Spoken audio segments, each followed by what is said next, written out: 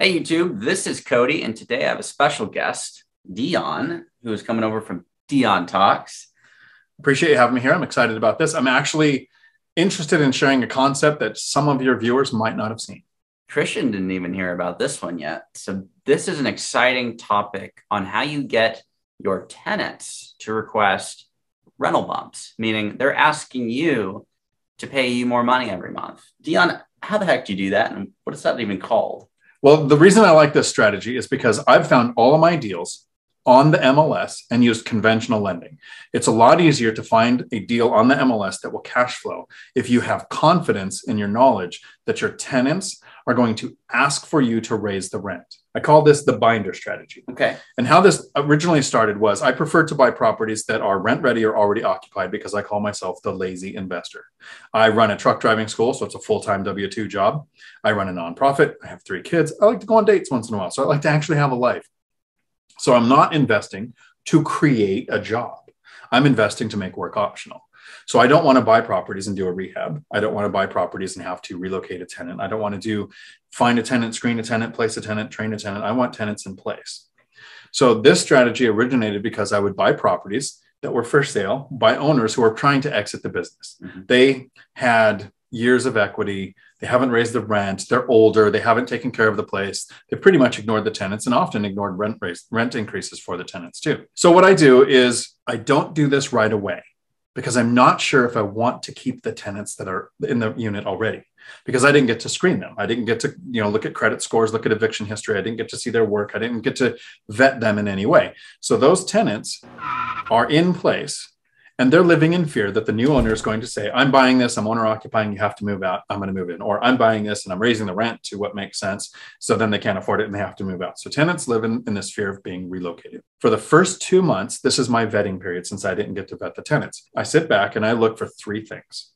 Do the tenants pay on time? Do they call me for super trivial things? Do I get noise complaints? Those are really the 3 things that would make me have a problem tenant.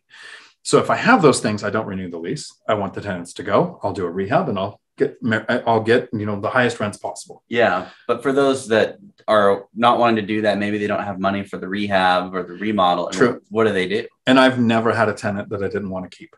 So far, some tenants that were bad tenants, even with the previous owner, become good tenants because during those 2 months, there's a couple things I do. 3 things. I replace the locks with coded locks. I buy in Class C areas, so tenants aren't used to having locks where you don't need keys. So that's like an upgrade. I replace exterior lights with motion sensor LED lights, which adds safety, more light, and makes the place look better. And then I ask the tenants if there's anything that they would like fixed, because the previous owner generally ignored them.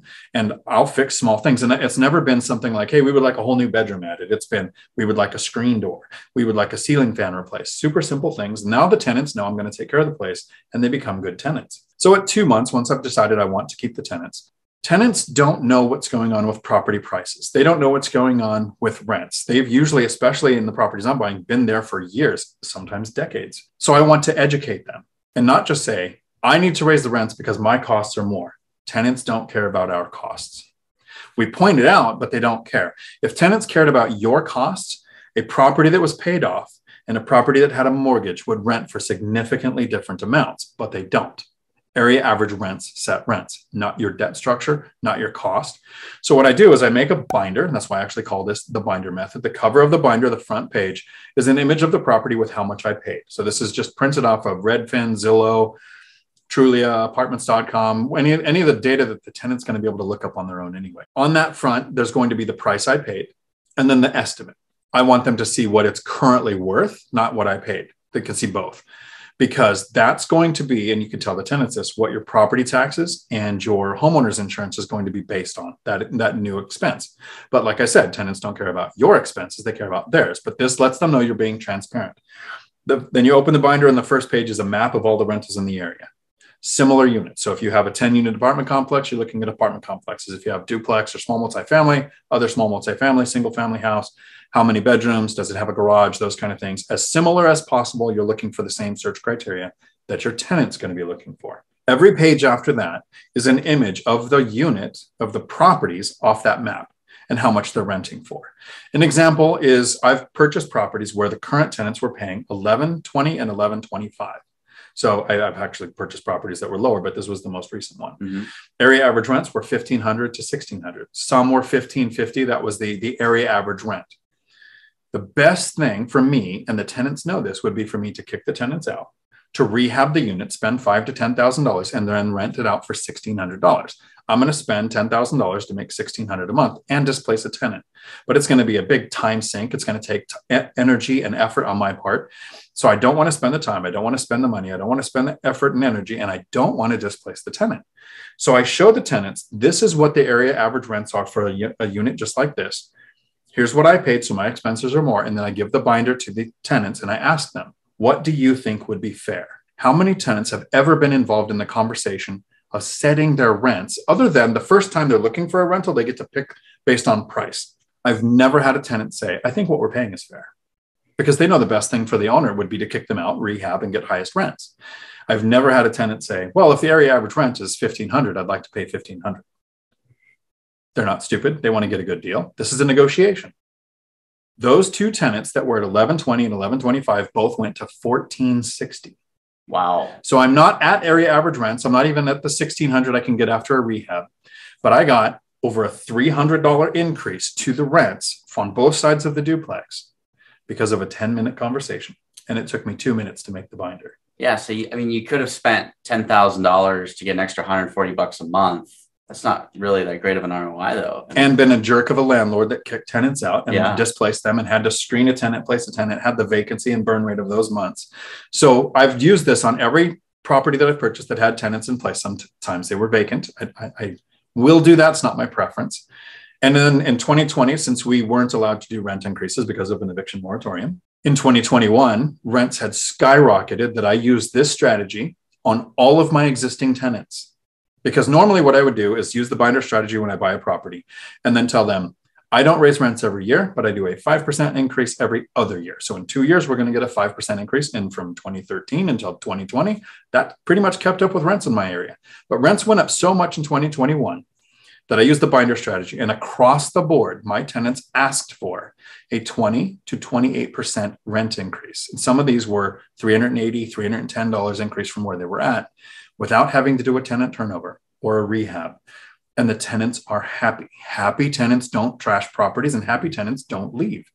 Doing this strategy in the last 10 years, I've had 2 tenant turnovers. That is amazing. And a good best practice when you're going out and you're managing your rentals and you're trying to make money, because we buy rentals so that we can buy back our time. Look at what other people are unwilling to do and do that. Be transparent with your tenants. Let them know what's going on. This strategy works very well. And it can take the burden that a lot of smaller landlords that are getting started have of, oh, I don't want to be that person that kicks them out. And I don't want to be the person that's just raising their rent through the roof. You can give them an opportunity to be proactive, involved, and everybody's going to be happier for it. And what I really like is there's different ways to invest in real estate. You and Christian are scaling much faster than I am, and you're actually growing a property management company. You can educate your property manager on, this is how I would like rent increases to happen. Educate the tenants on what area averages are, and then show them what the increase is, or if they can, ask them what they think the increase should be. You can change this to match your situation. I've used this strategy successfully on the Section 8 program. One of the counties that I invest in, they told me for a 3-bedroom house, $1,800 is the most we will pay. Area average rents were $2,300 to $2,400. So I took several screenshots of those $2,300 to $2,400 rentals, sent them to the Section 8 housing counselor and the tenant. And I said, here's what area average rents are. I want to increase rents to $2,200. I've already talked to the tenant. That's what they think is fair. So the binder strategy happened with the tenant first. The housing authority, since I did the work for them, the counselor could then go to their boss and say, here's what the rents are for the average.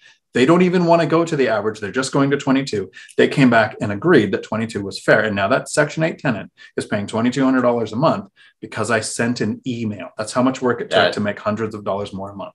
And that adds up to thousands a year. That can be life-changing for a lot of people. So that is a phenomenal strategy. Do you have anything else viewers should know about implementing that? Or is it just that simple?